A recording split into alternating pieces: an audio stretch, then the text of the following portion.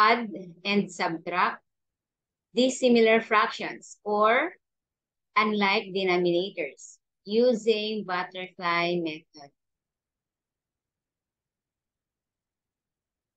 So number 1, 6/9 plus 2/3. So butterfly method, ganito lang. 6 times 3 equals 18. Then plus 2 times 9 equals 18. Then, i-multiply itong 9 times 3, which is 27. So, 18 plus 18, that's 36.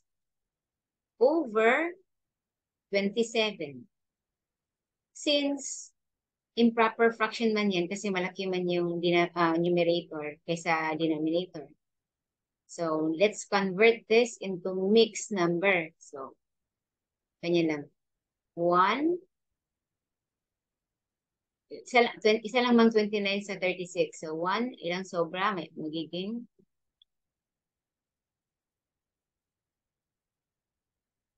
7 over 29. Okay, 29 times 1, 29 plus 7, 36 over 29.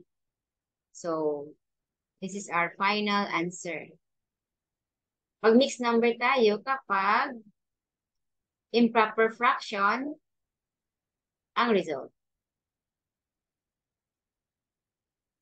Okay, number 2. 7 times 3, 21 plus 2 times 8, 16. Then 8 times 3, 24.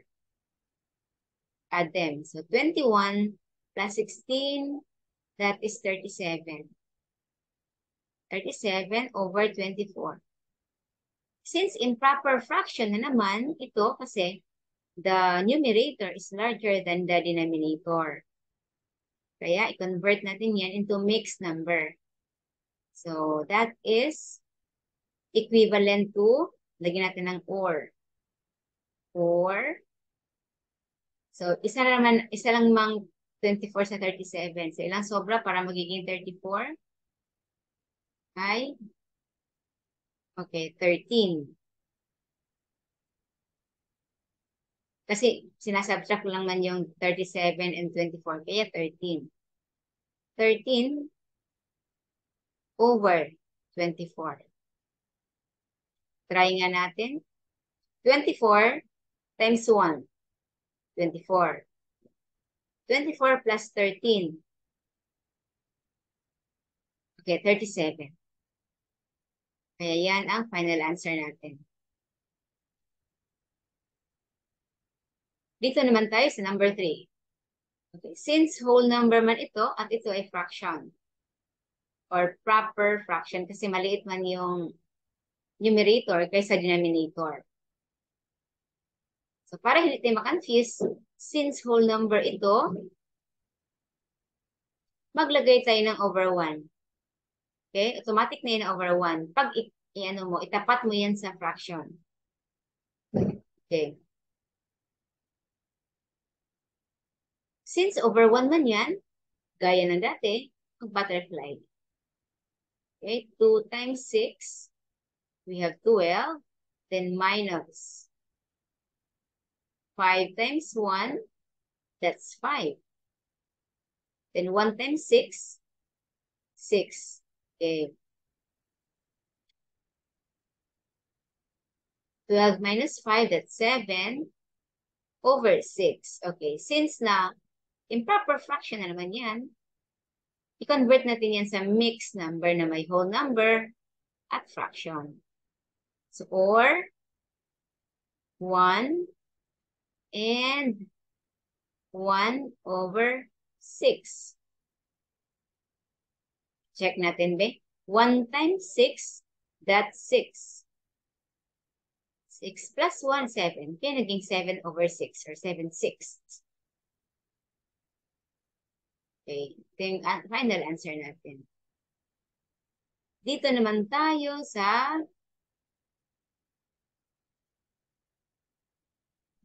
final answer natin. A final question. Sa number 4. 6 times 2, that's 12. Minus 1 times 7, we have 7. Then,